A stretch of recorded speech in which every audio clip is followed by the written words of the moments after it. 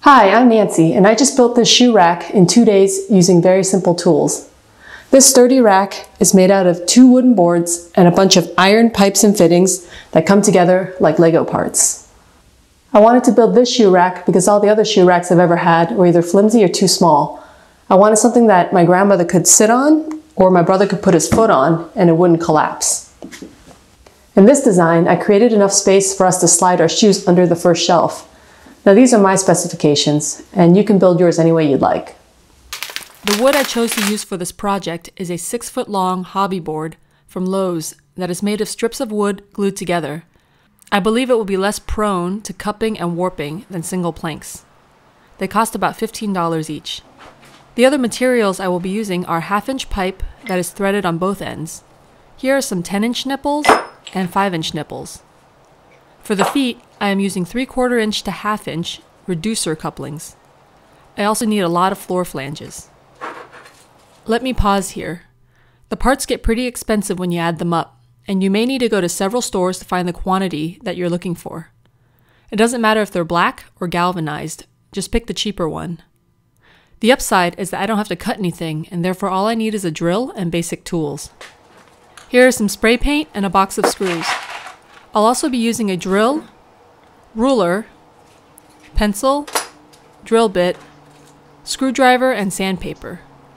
Later on I will stain the wood, so I'll need some stain and a rag or a brush. First, I start by sanding off the sharp edges.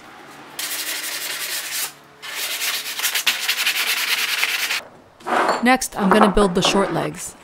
I'll attach each 5-inch nipple to a reducer coupling and floor flange.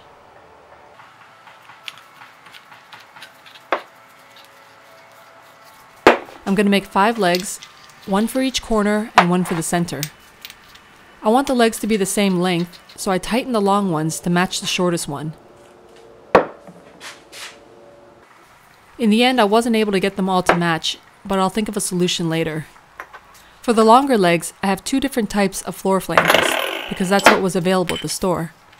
I'm going to make sure each leg gets one of the pretty flanges and put those face up on the visible side of the shoe rack.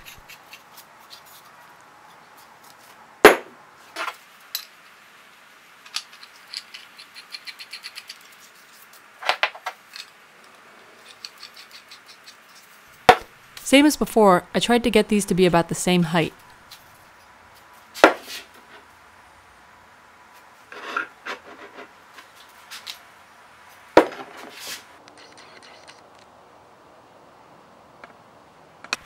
I do a quick assembly to see how the legs fit.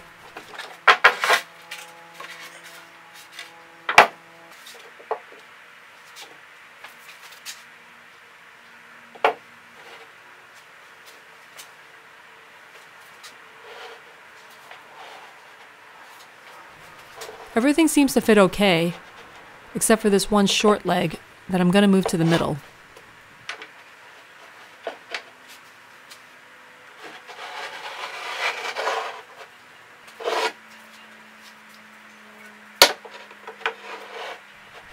Now I'm going to label which leg goes where before staining the boards.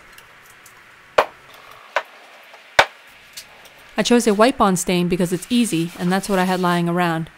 Remember to stain both sides of the board. Finally, I'm going to spray paint the metal parts.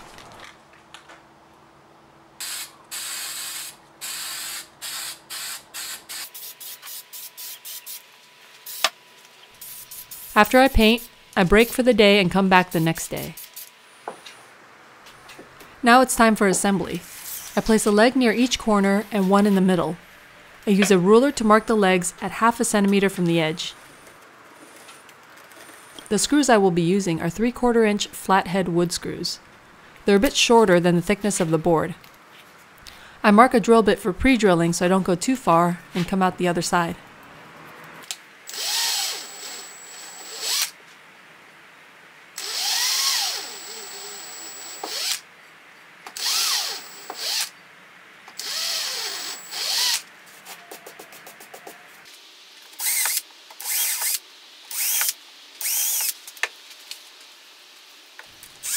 I drill the screws into place, but it's hard to get them all the way in with the drill at this angle, so so I hand tighten with a screwdriver.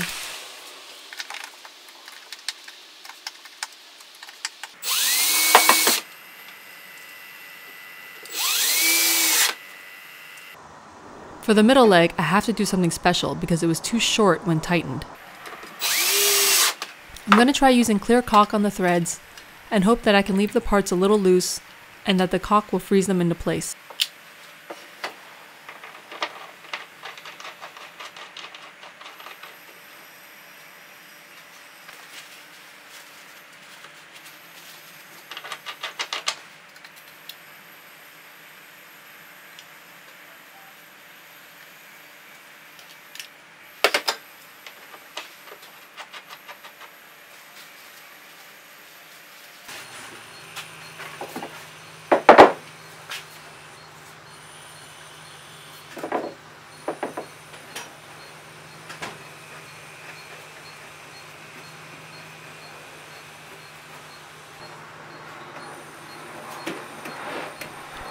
I start placing the long legs on the underside of the top board using the same method as before.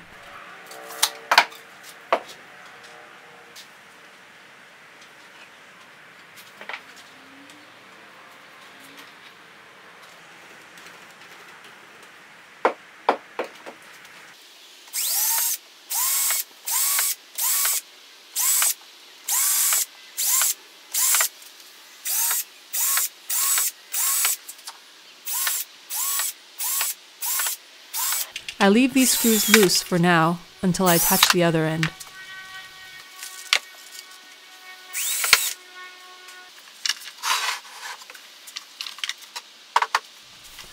I measure and mark where I want the other foot to go and loosely attach them.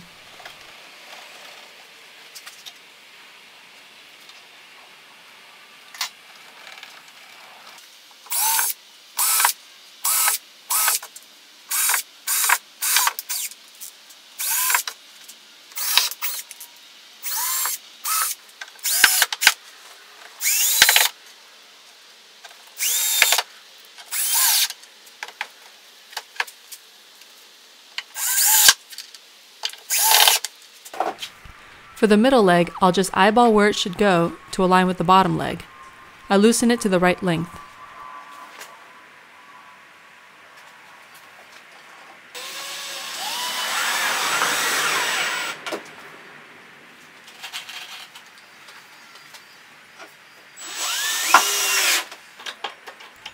Finally, I hand tighten all the loose screws.